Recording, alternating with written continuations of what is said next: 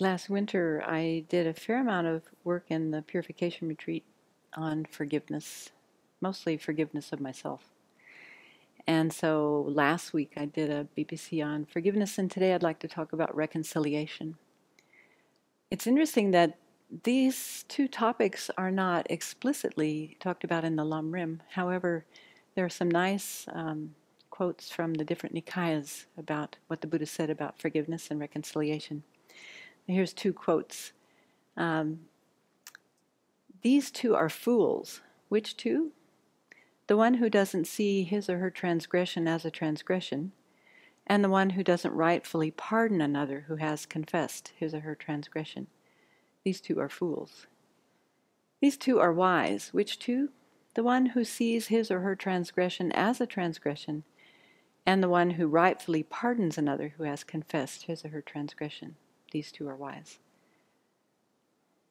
What was the name of that? Anguttara Nikaya. Then one from the Digha Nikaya.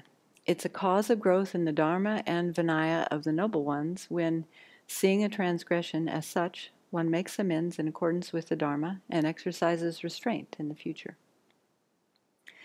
So I found this beautiful talk by the American monk Thanissaro Bhikkhu, and a lot of these thoughts are his. I'm just merely summarizing them and repeating them because they're so beautiful. And actually they go very nicely with a lot of the study we've done through the Vinaya class with the slides from the Venerable Master Wu Yin.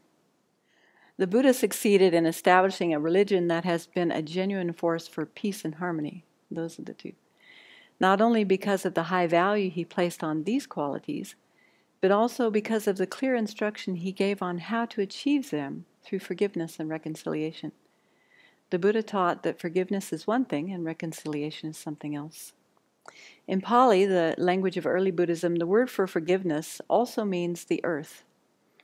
A mind like the earth is non-reactive and undisturbed. When we forgive someone for harming us, we decide not to retaliate or seek revenge. We don't have to like the person.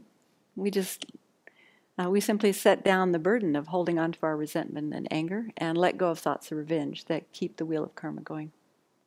And this is a gift to both parties.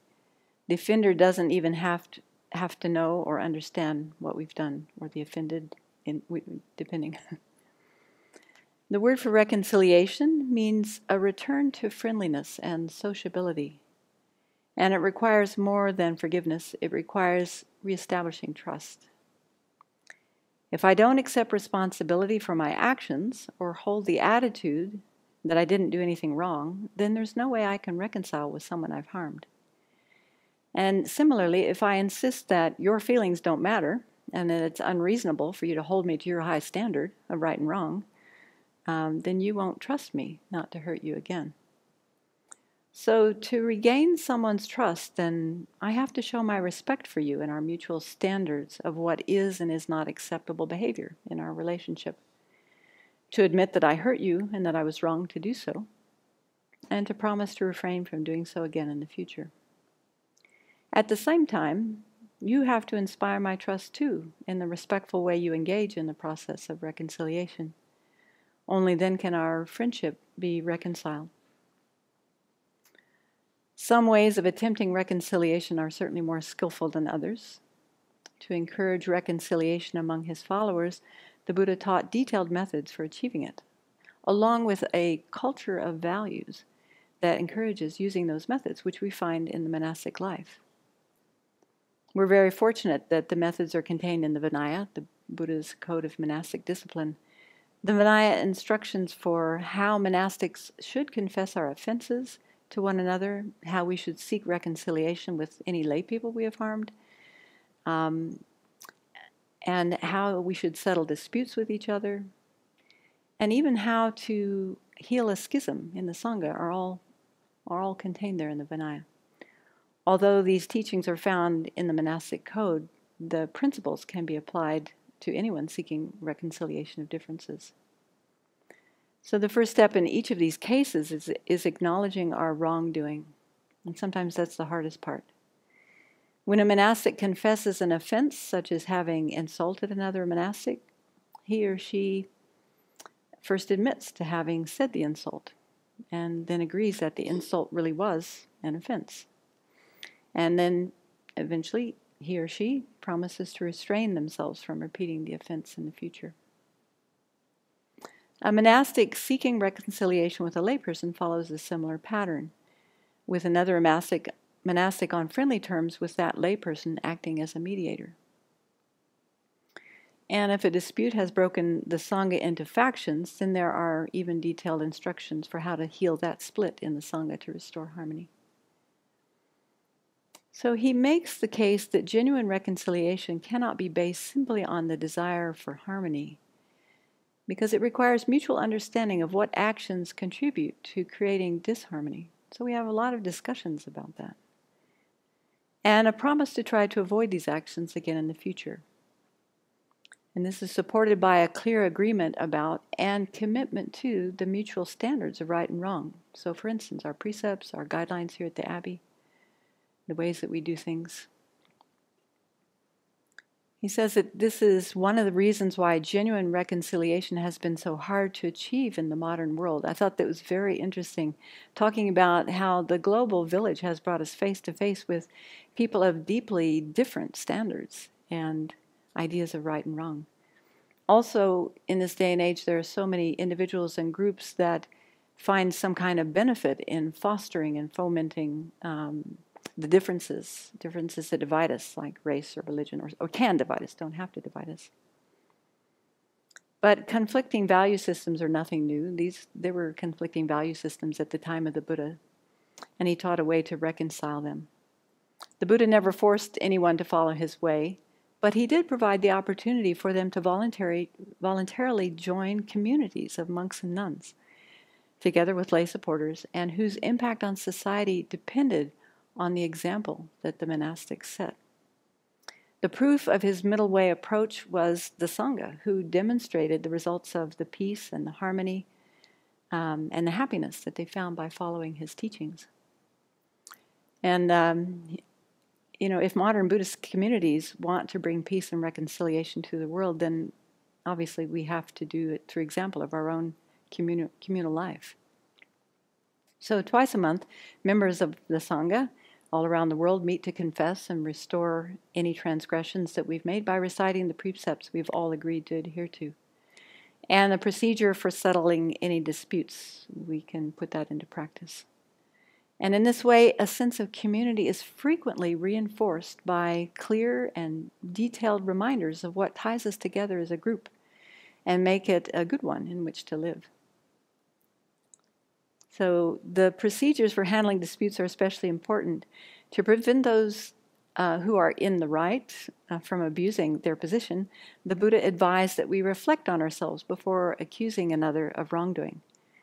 The checklist of questions he recommended comes down to this. I think we saw some of this in the Vinaya, or this was some of the characteristics of someone who's good at handling disputes.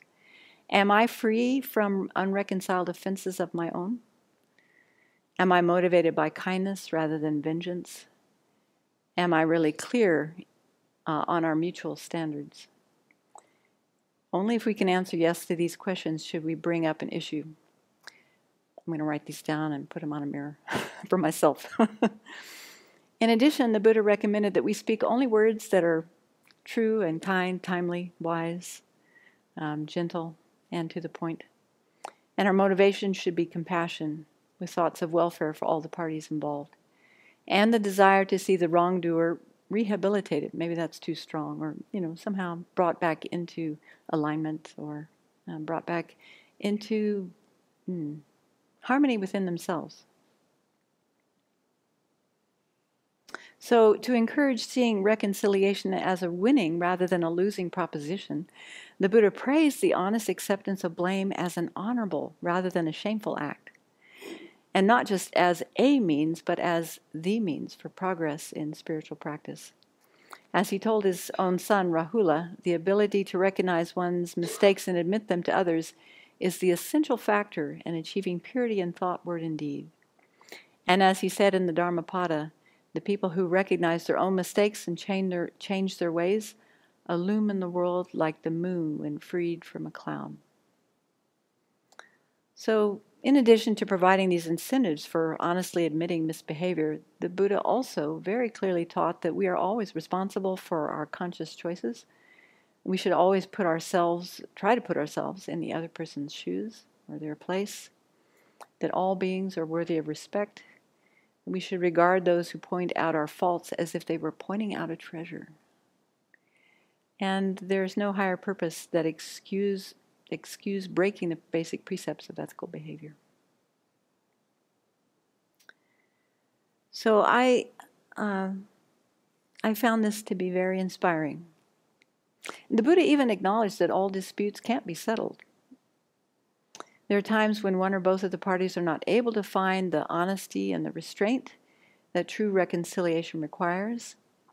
And even though forgiveness is still an option, even then, forgiveness is still an option. This is why the distinction between reconciliation and forgiveness is so important. So it encourages us not to settle for mere forgiveness when genuine healing of reconciliation is possible. And it allows us to be generous with our forgiveness, even when it's not. And as we master the skills of both forgiveness and reconciliation, we can hold to our sense of right and wrong without using it to harm others. So, just some things to think about.